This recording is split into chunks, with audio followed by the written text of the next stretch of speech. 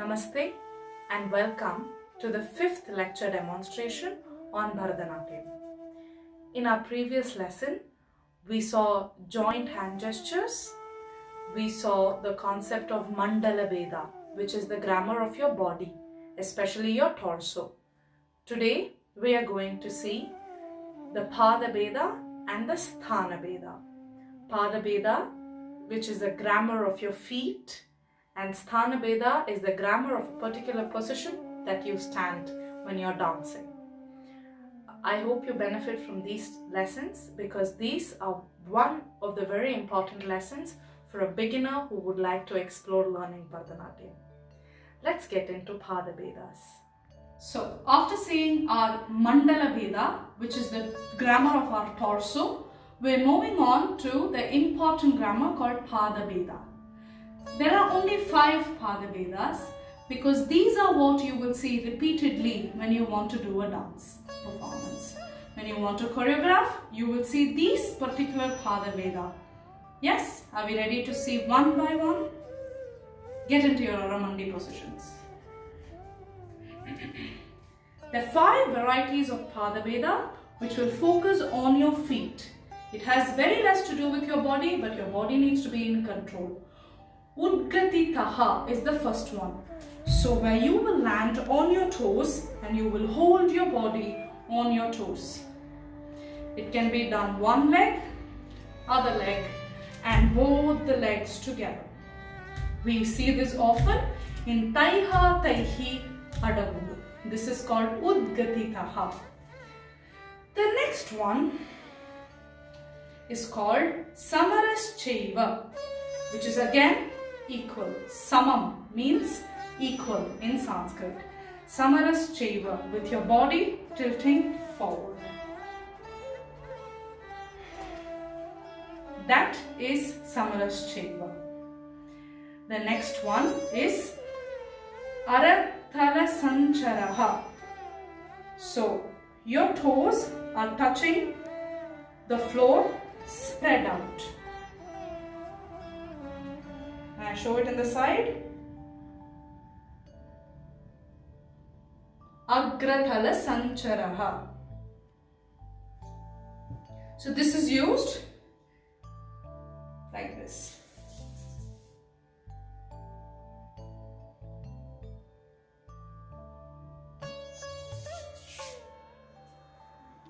The next one is Anchitaha. It's how you do your Natadavar but without Aramandi. Anchitaha.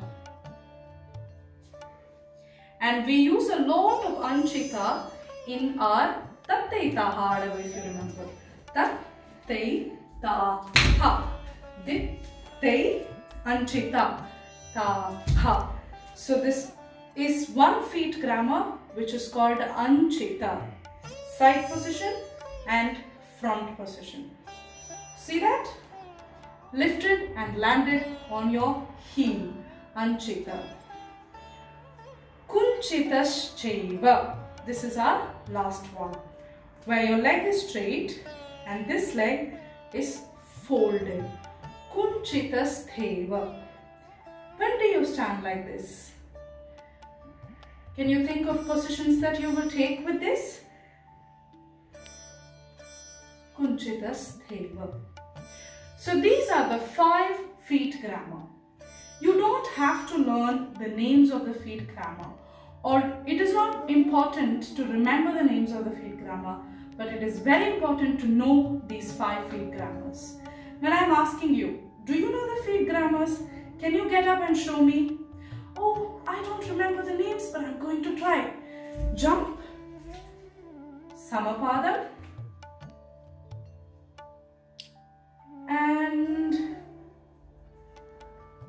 and there you go.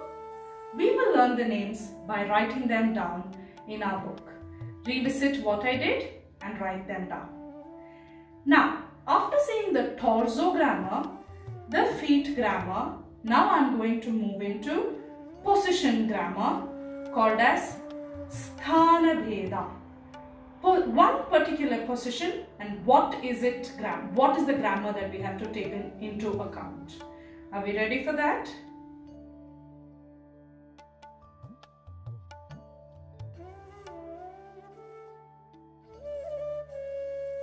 Sthanaveda. Sthanam means position. What is the grammar when we take a particular position in dance? There are only 5 of them that we are going to see. The first one is samam. You know what is samam, right? It means equal. Where your left leg is equal to your right leg, as if you draw a straight line and your toes are all aligned together, with your hands on your hip and your upper torso tilted forward. Samam. The next one is ekapadam. As you can listen in the name, ekapadam. 1 foot on the ground. When you are in a standing position, you put your left leg firmly down, straight, not turned out, straight, and your right leg holding in your ankle, put it on your thighs, open your knees out,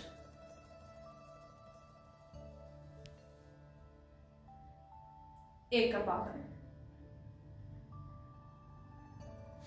Following the ekapadam, we have nagabandham.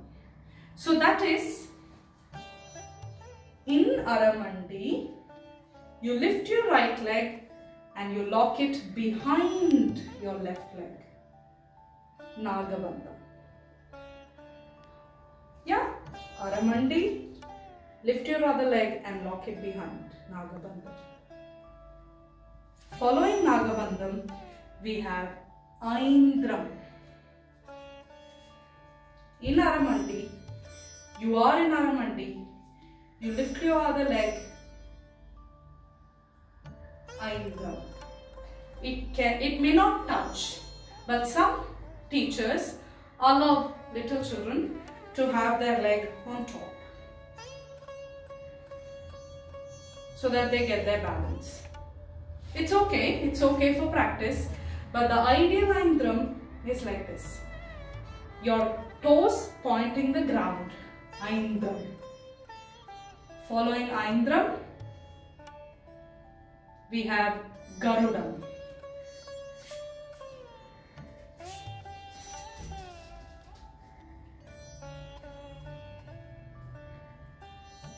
Yeah, some teachers say you can land on your knees, some teachers don't. But it depends on the choreography. If you have to, you can land it on your knees. This is Garudam. And the last one is Brahma. This is something that we don't often use in Bharatanatyam, but if the choreography is asking for it, for example, if it's a dance drama and you have to use it, then you use this grammar called Brahma.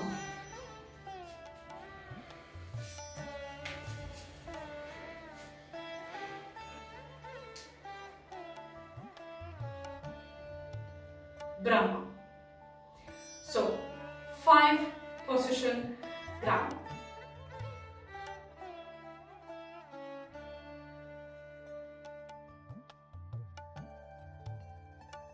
So, in today's lecture demonstration, we saw joint gestures or Samyuta Mudras, and then we went ahead and saw Mandala Bheda, Pada Bheda and Sthana Bheda.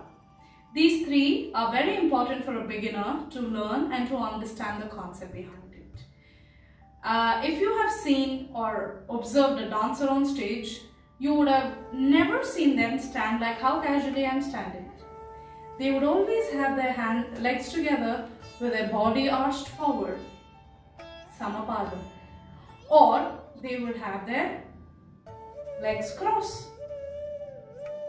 Swastikam. Right? So you would always see artists having one of the, or they would stand like this. Right? In one of the grammar that we saw now. The Natya Shastra gives us these particular grammar that is being followed in dance till today. If you go visit Kalakshetra back in India, they have these written down in their lessons as part of their dance teachings. I'm very happy to share this information with you today. In the coming lecture, we will see some more details about Bharatanatyam. Thank you.